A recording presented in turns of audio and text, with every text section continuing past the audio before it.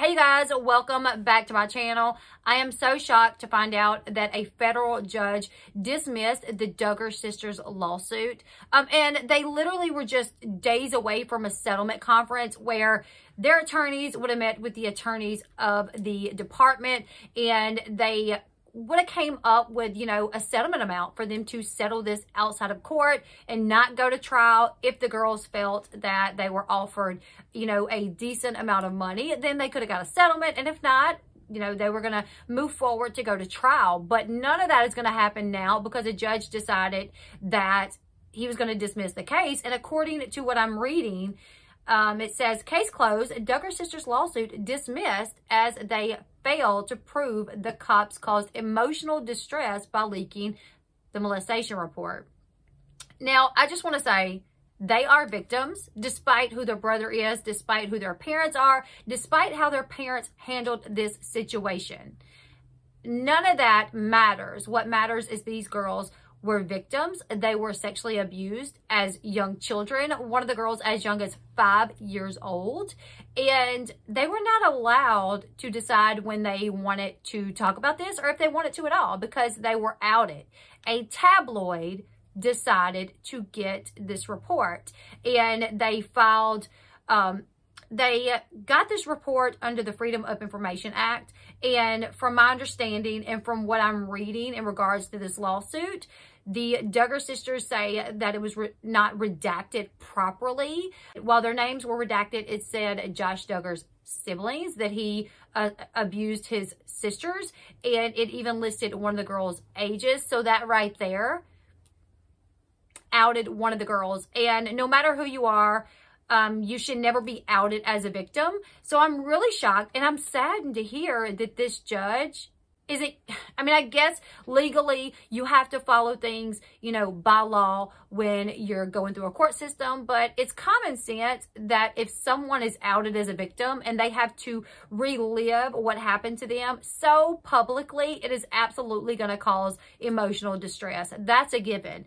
So I'm going to go through this article right here, then share my thoughts, and I want you guys to leave your thoughts in the comment section below. And I know a lot of people, because they're Duggars and who their brother is and who their parents are, and the fact that their parents did not handle this the way maybe we all feel that they should have. A lot of people's like, well, they should have been suing their parents. Well, at the end of the day, they were outed by the tabloid and not their parents. Like, yes, did their parents handle this properly? Absolutely not. Should their parents have handled it a different way? Yeah, sure. But still, at the end of the day, it was the tabloid that outed them and told the whole world that they had been abused and they had been assaulted, sexually assaulted, nonetheless. So they were minors when this happened. They had to relive this after the girls say they had kind of, moved past it. So despite anything else, I absolutely think this caused them emotional distress. And I absolutely think they should have had a case that their case shouldn't have been dismissed. That's just my opinion. So it says here, case closed, Duggar sisters lawsuit dismissed after they failed to prove the cops caused emotional distress by leaking molestation report. So Jessa, Jill, Ginger, Joanna had legally challenged the local authorities over a leaked police report claiming that their brother molested them in their family home. So this lawsuit was filed, Jill and Jessa initially filed the lawsuit back in 2017. Joanna and Ginger joined the lawsuit later on.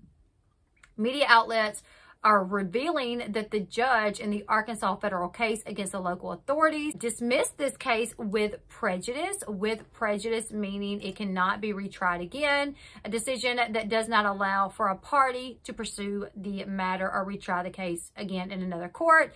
It's a final and binding decision by judge. So no matter, from my understanding,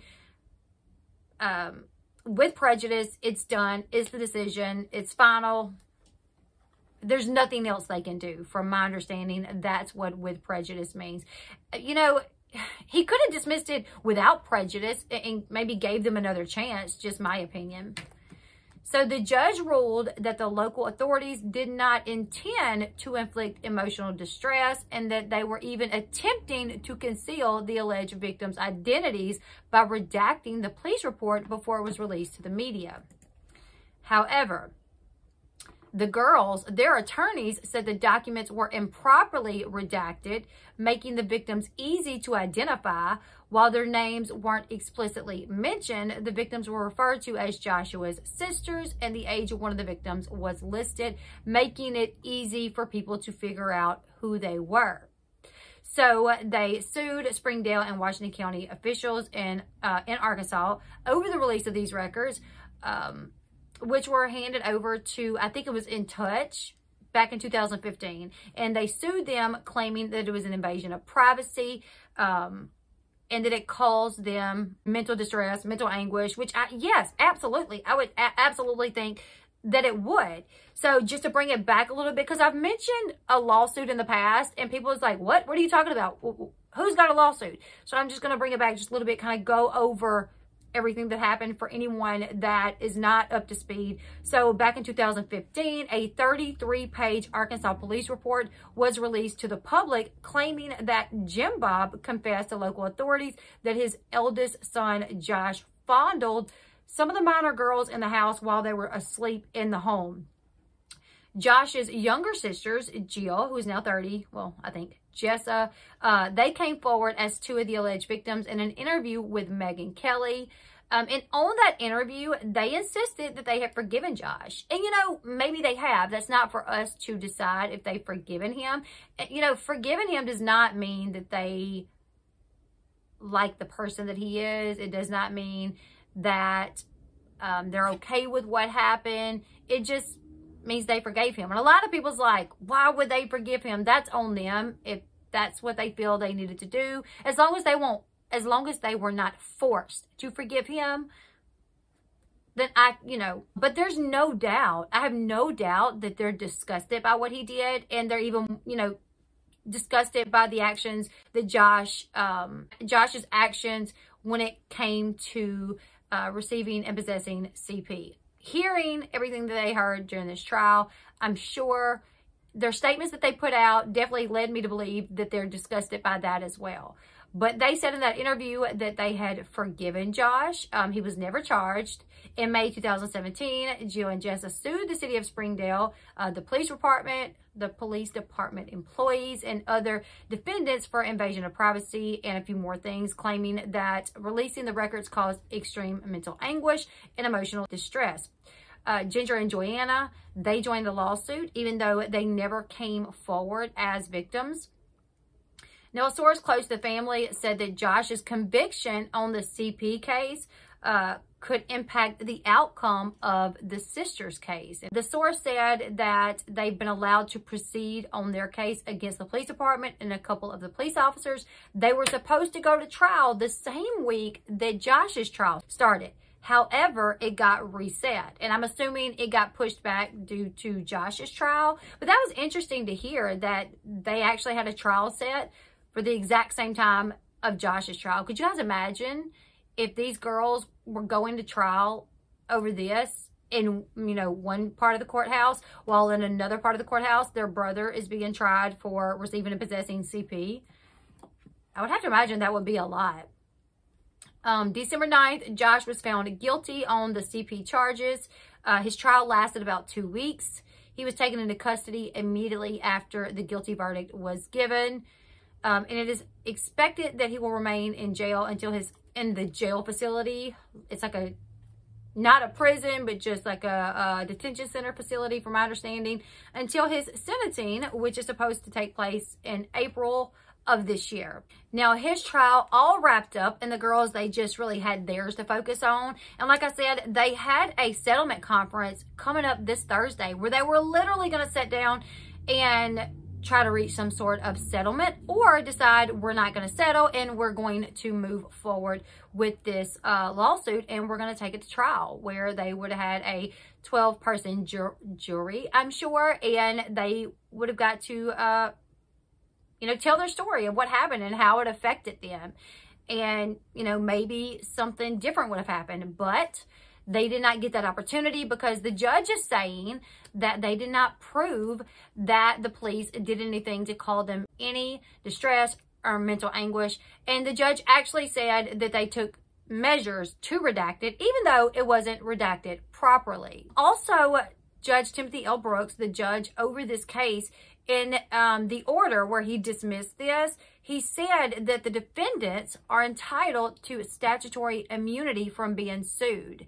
So not only did he say, well, you guys really didn't prove your case, but the police officials, the department, they are entitled to immunity. So basically they're allowed to, you know, do something wrong or improperly redact a report which outs victims of some sort of abuse, and they are granted immunity, which is a lot of BS in my opinion. Now, I did read something that said the reason this is put in place, that certain officials are granted immunity, it is in the case of human error, not them purposely releasing information. Now, some would say that it's common sense if you leave the words Josh's sisters and an age in there, that it's not properly redacted. So it would be common sense versus human error. But still, he basically said they are entitled to immunity, and also the girls did not prove that this affected them mentally, emotionally, or caused them any mental anguish, which in my opinion, I think it's BS, you guys. You guys leave me your thoughts in the comment section below. This is with prejudice, so from my understanding, they cannot move forward with this at all. What do you guys think about this? Leave me your thoughts in the comment section below. I'm going to do a video after this about Jill and Derek's thoughts on the outcome of this lawsuit. So be on the lookout for a video about that coming up. Share your thoughts in the comment section below. Are you guys happy with the outcome? Are you guys kind of like me, a little bothered? Because I just don't agree with it. I don't agree with it. Anytime a victim is outed, I can't get on board with that. I think every victim should have the opportunity to talk about their story when they're ready. And some people may never be ready. They shouldn't have to relive the situation, especially over like tabloid. It was a tabloid. It was a tabloid that just wanted a story, you know, that wanted to make money off what happened to these girls. And I think it's just, I don't like it. You guys leave me your thoughts in the comment section below. If you are not subscribed to my channel yet, please do me a huge favor and hit that subscribe button down below. Also, give this video a huge thumbs up right now. Go ahead and do it, you guys. And until next time, I'll see you guys later. Goodbye, everyone.